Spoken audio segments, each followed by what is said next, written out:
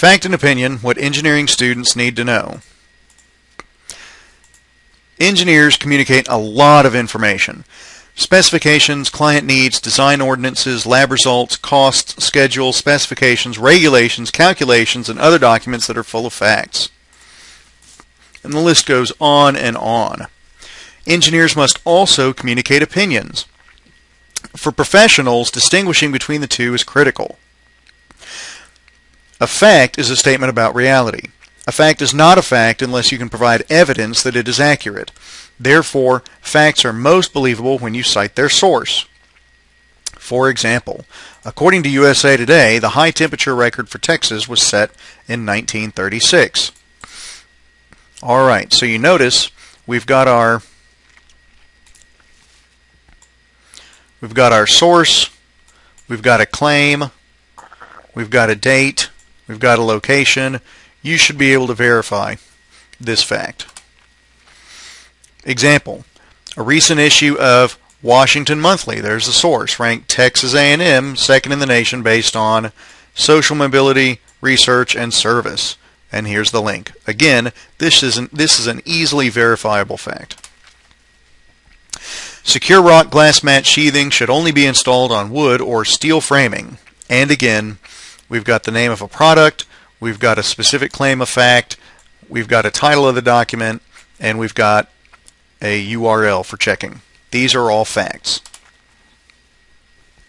But engineers must also communicate opinions. An opinion is a thought, feeling, or claim that isn't supported by evidence. An opinion often is developed and evaluated based on personal knowledge, experience, and beliefs.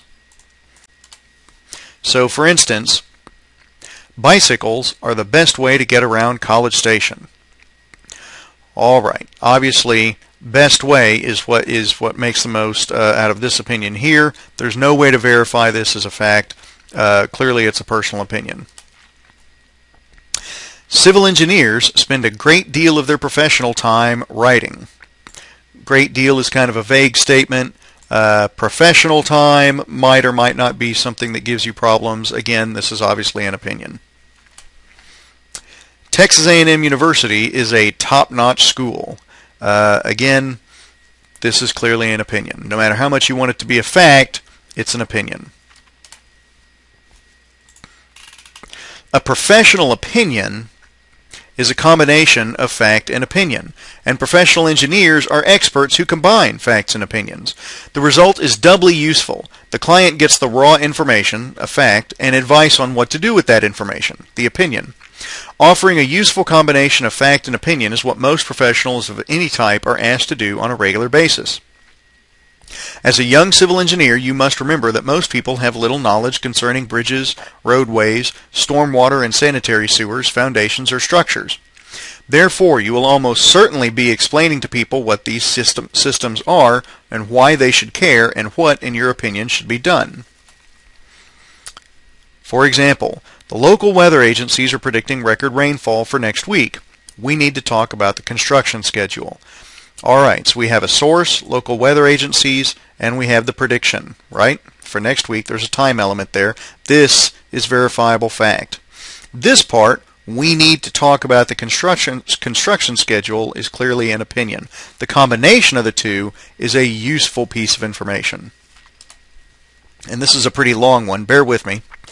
There are lead credits available for making use of public transportation. However, your proposed building site is too far from the nearest bus stop, and our talks with the city indicate they're not likely to build a new bus stop and modify the route anytime soon. So look, right here, already we have fact. We have a source, we have a claim, right? Making use of public transportation, and then we have another fact. Your proposed building site is too far from the nearest bus stop, and our talks with the city, and this is an opinion, indicate they're not likely to build a new bus stop. So that's an opinion, right? Right there. And modify the route anytime soon. We can qualify for a single lead credit by including bike racks and showering and changing facilities. Again, that is a fact. If you read the guidelines closely, you'll see there's no minimum requirement for using these facilities. Again, fact. Therefore, we can design the building, and here's our professional recommendation, right? This is what people are really paying you for, is that professional recommendation, which is a combination of fact and opinion. It is experience, knowledge, skill, and fact all rolled up into one, and that's what people are paying you for. So just remember, engineers really need to know the difference between fact and opinion. And when you're writing and speaking, you need to be attentive to whether you're using facts or opinions. And differentiating between fact and opinion when you're listening to someone is just as important as when you're the speaker or the writer.